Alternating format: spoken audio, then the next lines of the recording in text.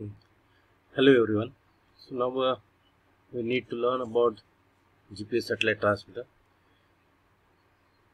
that the navigation message transmitted by satellite at a rate of 50 bits per second, and it has the data of the satellite consists of satellite time, synchronization signal, then its orbital data that is called as ephemeris, then a time correction information to determine the exact satellite time, approximate orbital data for all satellites that is called almanac, correction signals to calculate a signal transmit time,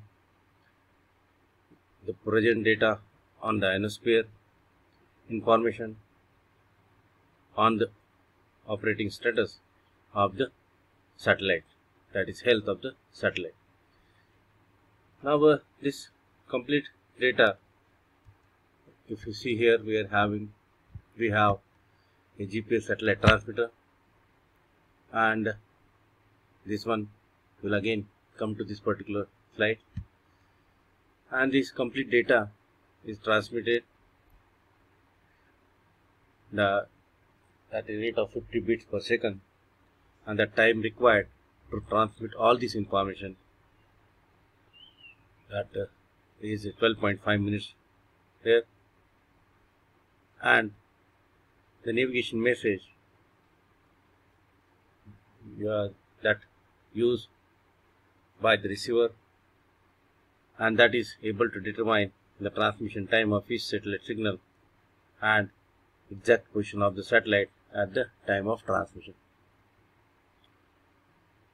Now each GPS satellite transmits a unique signature that is assigned to each, and that signature consists of pseudorandom noise code, PRN code here, or some books they says PN code message, and that PN code of 10230s and 1. If you see in the figure, we have a pseudorandom noise code, PRN code, or a PN code. So we can have this 10230s and 1 broadcast with a duration of 1 millisecond, and continually it is repeated. The signature codes serve the following two purposes. If you consider, that is, we say that this consider that code that is for the identification and the signal travel time measurement.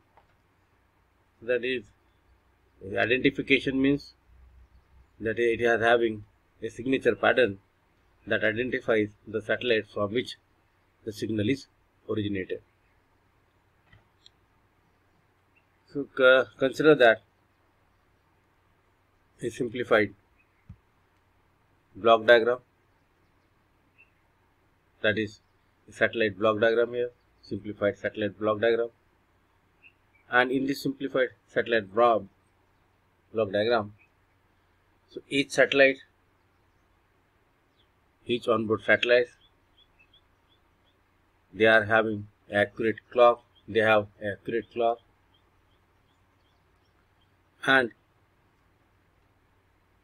the resonance frequency of one of the satellites, that one of these clock generates the following time pulses that required for the operation, pulse and frequency required for the operation.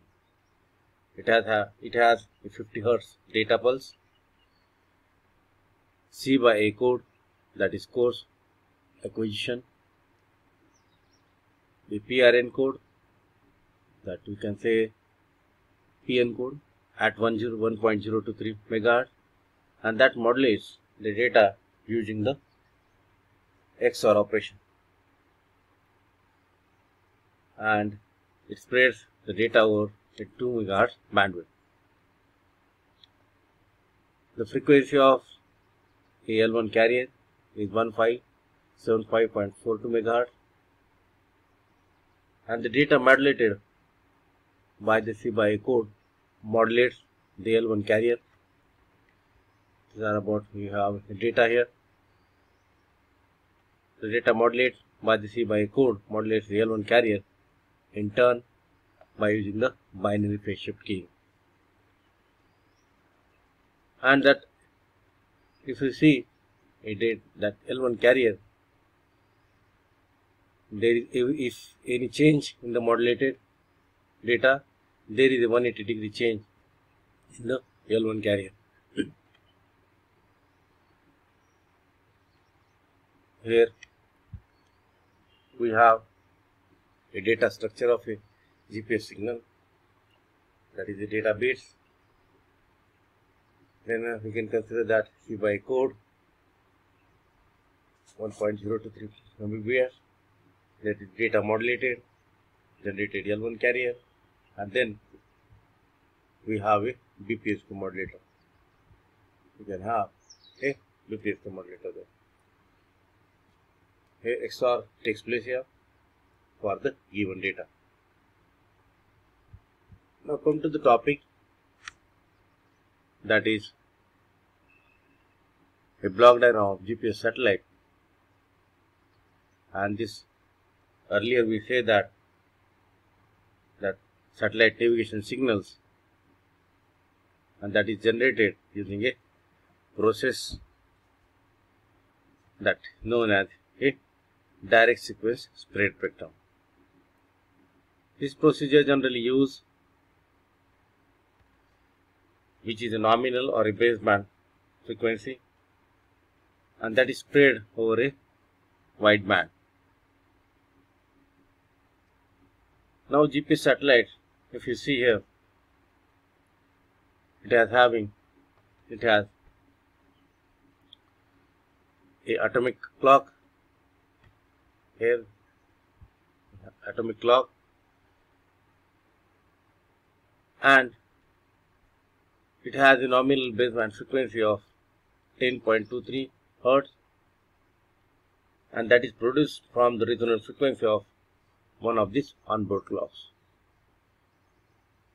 Because each GPS satellite, if you consider that a GPS satellite, it has a 4 extremely stable atomic clocks, and out of that 4 atomic stable clock, one atomic clock is used, that is projected on board, and that is used to produce the resonant frequency of that 20.23 MHz, that is for the baseband frequency.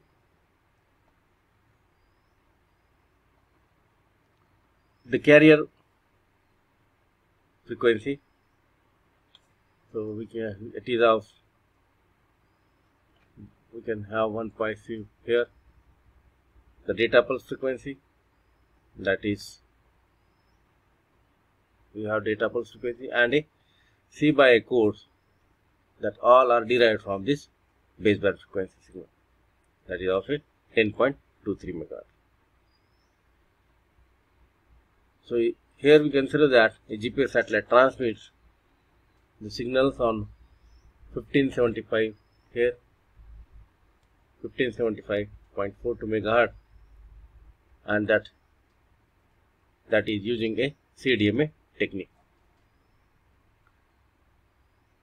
The C/A code plays an important role in the multiplexing and a modulation,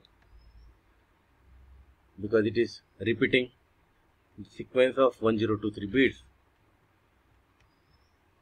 This one is about 1023 bits, and that bit 1023 bit is called as a PRN code, and this code is unique to each satellite, and that code is served as its identifying signature.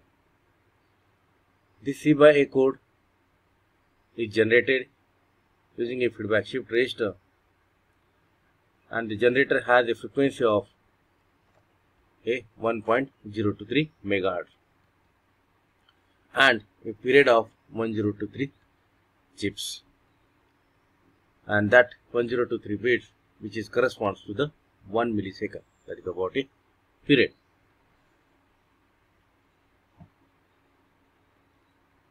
This C/A code is a gold code which has advantageous correlation properties, and This one is used for the navigation process.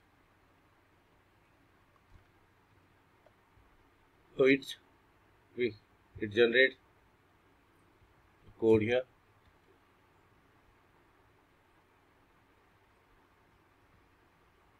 Then a GPS satellite, it has a control segment, and that control segment have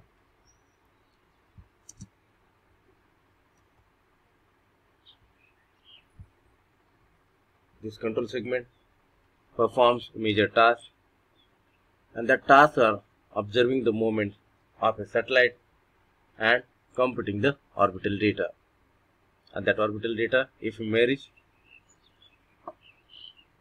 it monitoring the satellite clocks and predicting their behavior, synchronizing onboard satellite time, playing a precise orbital data received from satellite, relaying precise orbital data received from satellite, relaying the approximate orbital data of all satellites, relaying further information including satellite health, clock error, etc. Orbital data of all satellite almanac we have for the given satellite.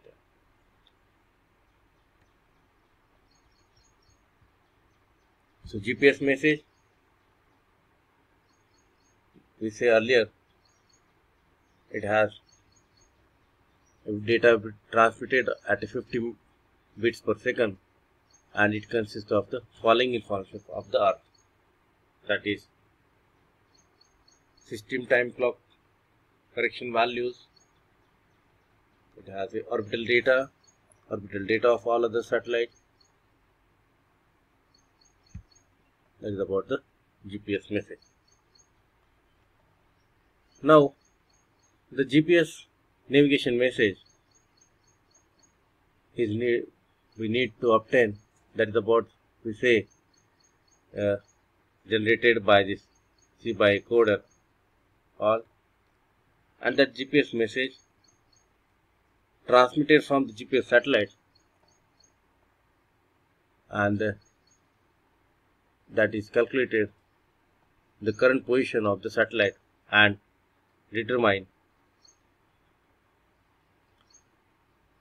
the signal travel time.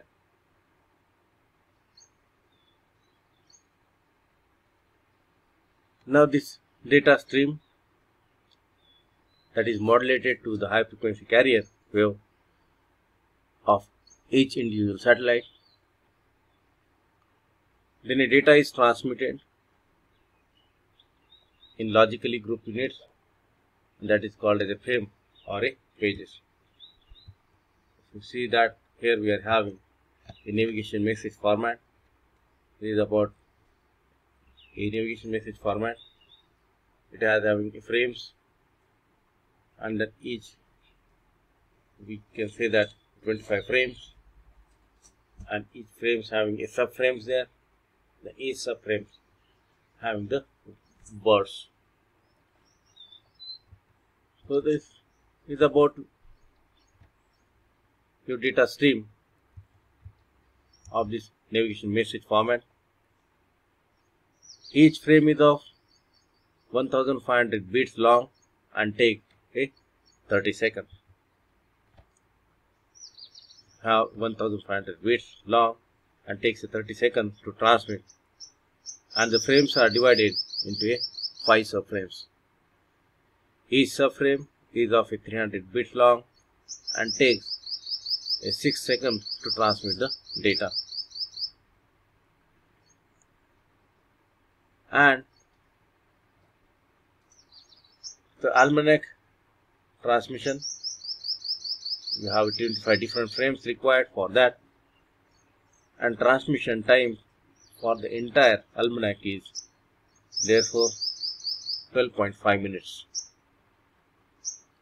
That is information of the orbital data of satellite. GPS receiver must collect the complete almanac at least once in order to calculate its initial position in one day, in every